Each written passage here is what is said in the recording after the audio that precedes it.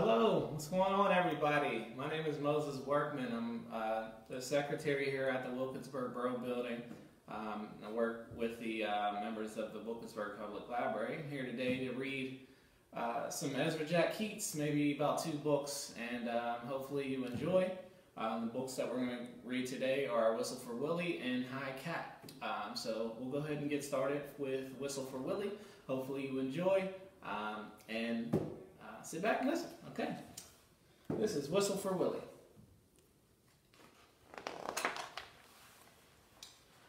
Oh, how Peter wished he could whistle. He saw a boy playing with his dog. Whenever the boy whistled, the dog ran straight to him.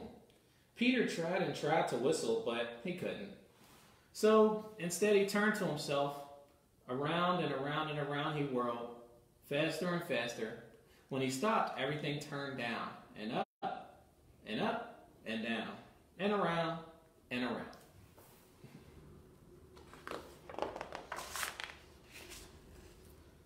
Peter saw his dog, Willie, coming. Quick as a wink, he hid in an empty carton lying on the sidewalk. Wouldn't it be funny if I whistled? Peter thought. Willie would stop and look all around to see who it was. Peter tried again to whistle, but still he couldn't. So Willie just walked on. Peter got out of the carton and started home. On the way, he took some colored chalks out of his pocket and drew a long, long line right up to his door. He stood there and tried to whistle again.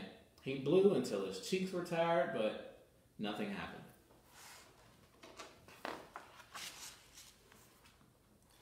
He went into his house and put on his father's old hat to make himself feel more grown up. He looked into the mirror to practice whistling. Still, no whistle. When his mother saw what he was doing, Peter pretended that he was his father. He said, "I've come home early today, dear. Is Peter here?" His mother answered, "Why, no, he's outside with Willie." "Well, I'll go out and look for them," said Peter.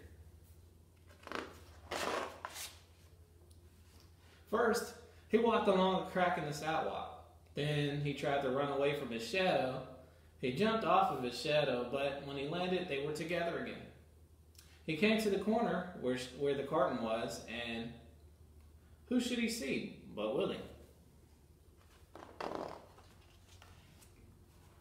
Peter scrambled under the carton. He blew and blew and blew. Suddenly, out came a real whistle. Willie stopped and looked around to see who it was. "It's me," Peter shouted and stood up. Willie raced straight to him. Peter ran home to show his father and mother what he can do. They loved Peter's whistling. So did Willie. Peter's mother asked him and Willie to go on an errand to the grocery store. He whistled all the way there, and he whistled all the way home. And that's Whistle for Willie. I hope you all enjoyed that. We'll move on to the next book, which is High Cat. Give me a second to find the page. Let's see here.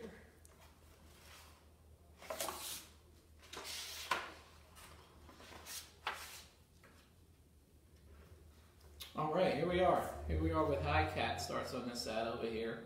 This is a book that I used to read as a kid as well. Barely remember it. I haven't seen it in a while, but I'll go ahead and get started. Okay.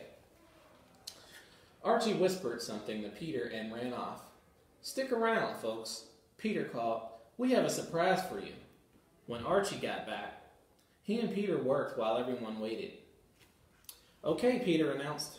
"Make way for Mr. Bigface." A big paper bag appeared. Then a tongue stuck out of one of the eyes.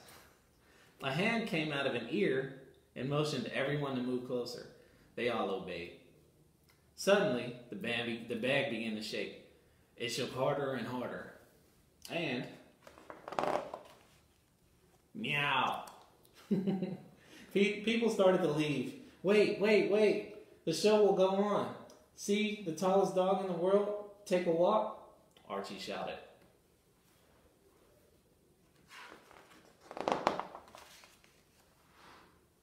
"Some show, Grandpa. Some tall dog. Who ate your mustache, Grandpa?" Everyone walked away laughing. So no one was left except Archie, Peter, Willie, and the torn paper bag. It would have been great if it wasn't for that crazy cat, said Peter as they walked home. Said Archie. He sure stuck around. And all I said was, "Hi, cat," said Archie, finishing his story. "You're well rid of a cat like that," said his mother. Archie thought for a while. "You know what, Mom?" he said. "I think that cat just kind of liked me." And that's it. Well, thank you for your time today. I hope you enjoyed my reading of the famous Ezra Jack Keats. He was big in my childhood. That's why I chose to read him today. And if you want to see more, I don't know, maybe comment. I'll do some more. And thanks for tuning in. See you later.